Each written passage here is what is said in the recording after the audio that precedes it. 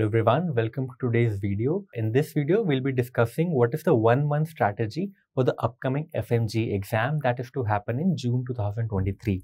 Now, the official date for the FMGE exam have not been released, but this is an overview of the 1 month strategy because in my opinion, the exam is likely to schedule in mid-June or towards the end of June because till now there has been no notification. So at least 1 month to 40 days the NBE will give for the upcoming exam. Just a brief overview of the FMGE exam in general. I think all of you know about this, but yes, as you all know, the exam is in online mode with English only medium. So there are 300 MCQs, right, in two parts, part A and part B, consisting of 150 questions each. And for each part, you're given 2.5 hours, right? So this is the whole overview, and very, very important thing that there is no negative marking. So you have to attempt all the 300 questions, even if you don't know the answer, right? So at the outset, what are the general principles for this 1 month strategy? I'll really suggest you to make a timetable, divide all the 19 subjects, which are the important ones, which are not important, so important, and assign each number of days to each subject. Making a timetable at this point will help you not focus a lot on a particular subject. You move on to the next when that period of time for a particular subject is over. The second important point I really like to tell you is to make PYQ your guidelight. So make PYQ your guidelight. Your preparation should be guided by PYQs. So you can do PYQ from any source, be it Allen Next app, be it any other app, or even FMGE Solutions is a very good book for doing previous year question. Okay, FMGE Solutions. So you can do previous year questions. You should do, and those should be a guidelight to what you should actually read for the upcoming exam. So whichever the topics that are there in the previous year questions, make a list subject wise of each subject that these are the previous year topics which have been asked, and you should read those topics in detail from your notes, right? So that is how you should approach any exam in general. So group study again helps a lot of students. Even when I was preparing for my PG entrance, me and Aditya used to discuss a lot of stuff together. And he used to teach me, for example, hematology. He was really good in hematology. I was good in ECG, so I used to teach him ECG. So that's how our study became easier. So if you have a study partner, first you get motivated to study, and second, he teaches you a lot of stuff which reduces your time for studying. So, and the fourth important thing that I'll really request you guys to maintain a proper lifestyle right now. Okay, so eat good food, sleep at least 6 to 7 hours because now the exams are nearing. So in my opinion, you should get some good sleep. I'll give you a schedule that even if you study for 10 hours per day, a good 10 hour study per day, still you can have a good sleep and still you can have time for yourself for whatever you want. So do take 6 to 7 hours of sleep, eat good food, and take adequate amount of water. So you don't want to fall sick at this point because those sick days are days lost, and so be healthy right now. And another fifth important point I would like to say that since the exam is in morning shift, right? So between 9 to 4, all this time. So during this time, in this last 1 month, you should be very attentive. So make a study schedule in such a way that you are doing previous year questions and your study time between 9 to 4. So 9 to 4, you should not sleep. 9 to 4, you should not waste your time, right? Now, what are the various important subjects? So this is again from their official website. Pre and paraclinical subjects are covered in part A. And among them, the first professional subjects, anatomy, physiology, and biochemistry, they're very, very important. They are around 17 questions which will be asked from these subjects. And again, forensic, pharma, micro, super important. So forensic, in my opinion, is a very, very important subject for FMGE because 13 questions are asked. 13 questions is a big number. And the amount of material that you have to study for FMT is very less as compared to all these first and second year subjects, right? So do give FMT a very important time in your schedule. Don't neglect it. I know it is a lot of ratification. You have to do a lot of memorizing, but the amount of effort to outcome ratio is very, very favorable in forensic. Now, pathology, I haven't star marked because for FMG, there are 13 questions only. And pathology is a big subject, right? Pathology is a big subject. So whichever units in pathology are important, you should do your previous year questions. get to know which units are important and focus only on those units in pathology, because pathology is a big subject. Now, coming on to clinical subjects, unlike NEET PG and INI-CET, in FMG, medicine surgery carry a lot weightage. So around 33 questions will be asked from medicine and general surgery. So don't neglect them. And unlike NEET PG and INI, minors carry a lot less weightage in FMG. So around 5 questions each from psyche, derma, ortho, and anesthesia. Now, radiology for FMG, although saying 5 questions, but radiotherapy again has 5 questions. So, radiology, in my opinion, is also little important, because again the effort to outcome ratio in radiology is very less. Now, pediatrics, ophthal. So, ophthal is very important for FMG. Pediatrics, ophthal, obs, gynae, PSM. These are very important subjects. So, in general, what are the high yield subjects? Namely, 4 very high yield subjects, more than 30 questions: medicine, surgery, obs, gynae, and PSM. Okay. In my opinion, obs, gynae in amongst these 4 take the lead, because again the effort to outcome ratio is very favorable in obs and gynae. Now, moderately yielding subjects with more than 10 questions, again anat, physio, biochem, pharma, path, micro, FMT, ophtha, radio, and pediatrics. These are moderately yielding subjects. You should spend time in this. And which are the low yield subjects? If you don't have time, you can skip them. So minors, psyche, derma, anesthesia, ortho, right? So how to prepare? If you know this information, you know which are the important subjects, which are the less important subjects. So there will be 3 scenarios, 3 sets of students. Number 1, those who have studied, those who have watched all the videos and done their notes.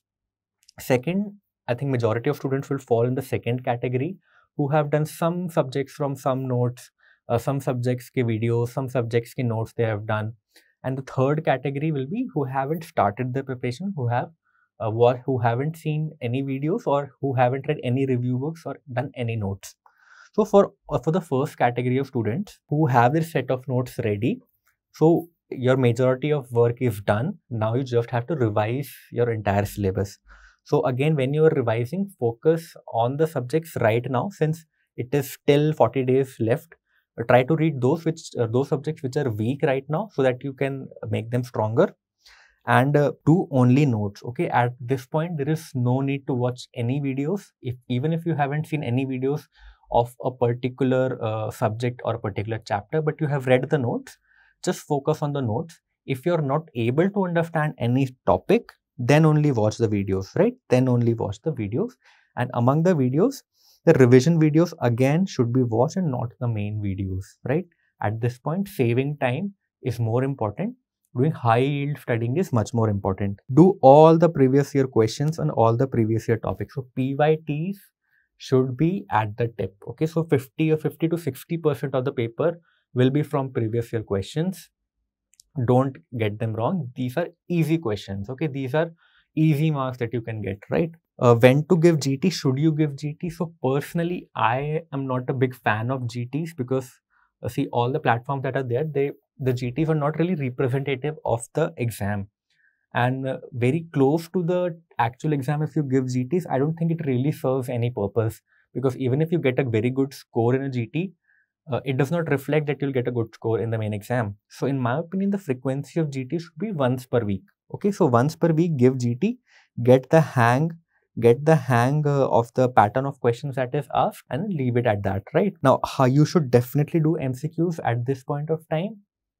Predominantly previous year questions, around 100 to 150 questions per day, and stick to your schedule. So for example, if you have allocated 4 days to surgery, so even if you're not able to complete surgery in these 4 days, go to the next subject. So it's wiser to cover the breadth of the syllabus rather than going into depth of each subject. Okay. And at this point, when you are revising your entire syllabus, you have still 1 month left. Mark important topics. So mark important pages, fold those important pages, or take screenshots of them.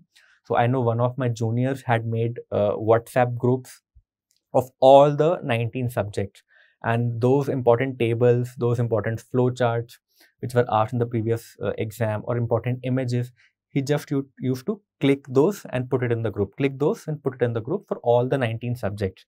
So his last 10-day revision material was already ready that way.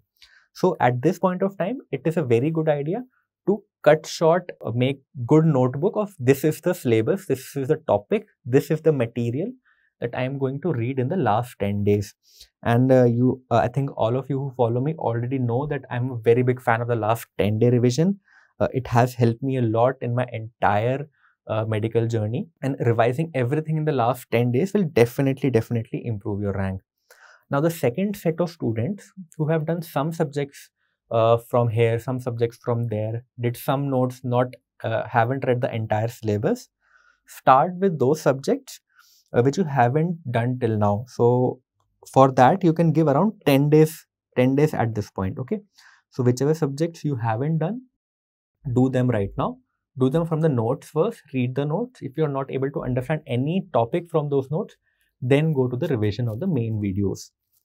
After that, do the moderately yielding subjects. So there are 10 of these subjects.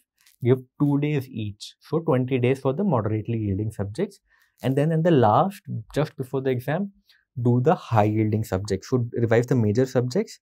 There were 4: PSM, Obs, Gynae, Medicine, Surgery. 3 days each. So last 12 days for the very high yielding subjects. And finally, those students will talk about who haven't yet started their preparation.